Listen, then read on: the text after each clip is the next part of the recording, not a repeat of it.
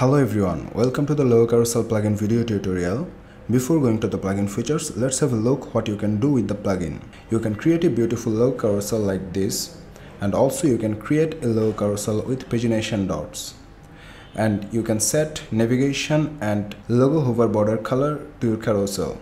You can create different carousel customizing the plugin features. Let's directly move on to the plugin features.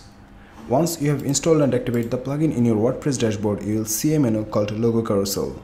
When you click on it, it will take you to the All Logo page. Click Add New to create a new logo and fill out the page with necessary informations. And publish the logo and repeat the process to add as many logo as you want. Next one is Shortcode Generator. Here you will find all the shortcodes you have created using the plugin listed in one place.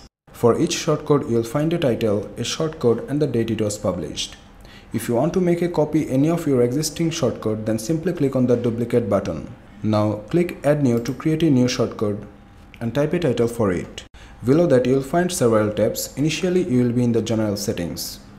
Here layout preset is set as carousel and carousel mode is set as standard. Set logo column for responsive devices. Filter logos is set as all, that means all the logos will be displayed in the logo showcase. Set how many logo you want to display in your carousel. Leave it empty to display all the logos in the carousel. Configure the order by and order option from here. Enable or disable the preloader as per your need. Let's have a look at the logo carousel in the live preview. I am talking about this show preview button, by which you can have a look at your customization in the live preview before publishing the shortcode to any web pages. When you click on this, it will take you to the live preview section as you can see. Now let's move on to the style settings.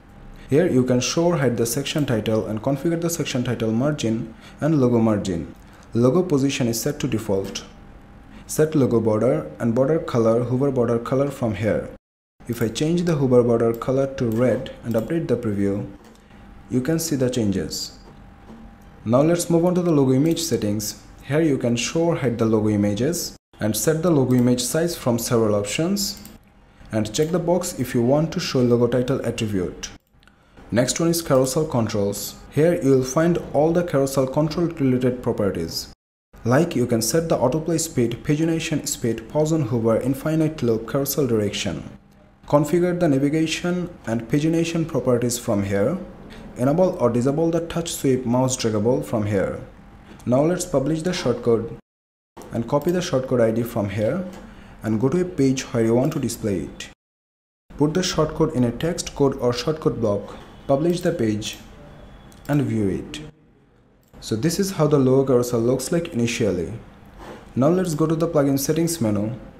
In the advanced settings, you will find all the options to enable or disable the CSS and JS used in the plugin to run it smoothly. Below that, in the custom CSS, you can write the custom CSS to modify the plugin default styling. Next one is Tools menu. Using the Tools menu, you can export and import all the logos and the logo carousels you have created using the plugin. So that's all about the Logo Carousel plugin today. In the upcoming videos, I will show you how you can use those extra features of the plugin to make your logo carousel even more attractive and meaningful. Until then, take care.